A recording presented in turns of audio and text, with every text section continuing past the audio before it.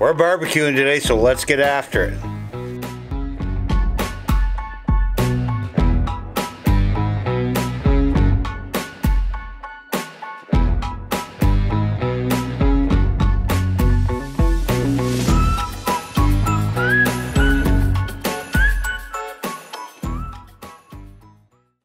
Have yourself a look at this.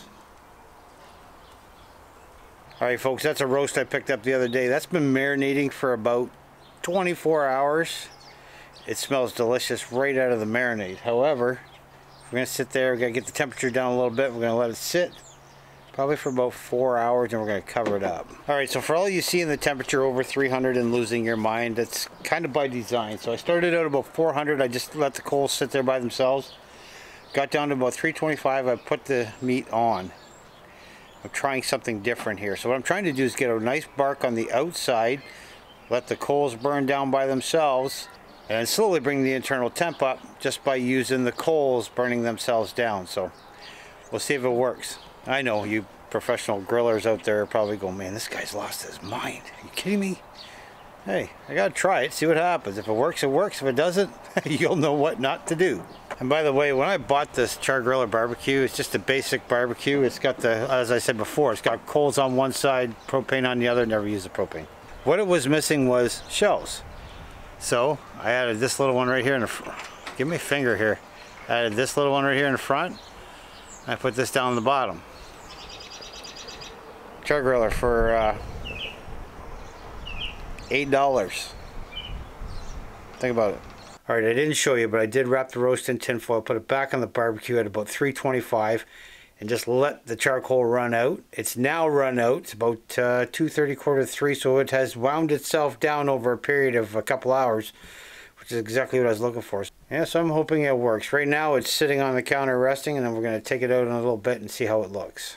Alright, well the meat's done. Now the interesting part's going to be the bloomin' onion. Now, I already cut it up. The reason I didn't video me cutting it up is because I had onion everywhere and onion over my hands. I didn't want it on my camera. So here's what we got. So what I did was I cut the stem off of each end.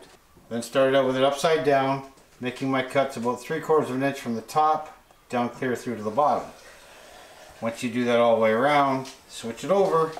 Alright, so once you get it cut the top to the bottom without going all the way through, you then got to spread it all apart. Got to be careful though because these will break off. Then we start mixing in the flour and the wash. Stand by. We're going to start with 2.5 cups of flour. Got some Cajun seasoning. Some chipotle. Gotta have paprika. And maybe some Fines herbs. Who's Fines herbs? She didn't find that funny at all. Did you? No, not at all. Alright, so it's a tablespoon of the paprika, a teaspoon of the Fines herbs, and a teaspoon of the Cajun. Next, we got to get a separate bowl with 1 cup of milk and 2 large eggs.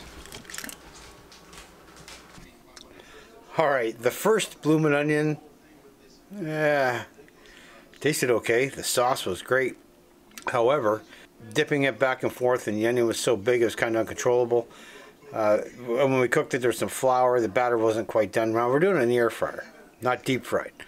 We had it set at 25 minutes at 350 degrees. Could have used a little bit more. Trial and error, folks, but the meat, my God, I outdid myself on that piece of meat. So I'm sitting here editing this video and I realized I didn't record an outro. I can tell you the meat was fantastic. The bloomin' onion, left a little bit desired, but it was not bad at all. The sauce was fantastic. Not quite Outbacks, but it was pretty darn close. We ate it. Didn't touch the camera, we just ate it. The kind of thing happens around here. Oh, by the way, having the coals up hot around 325, letting them run out on their own, it might have been just a tick overdone, but it was very, very juicy, and it tasted great. You got to have the right piece of meat. Anyway, that's all I got for today's video. I hope you enjoyed it, folks. If you haven't done so, do me a favor, hit the subscribe button down below, ring the bell. So you'll get notified every time I upload a video. And until the next one, we'll see you.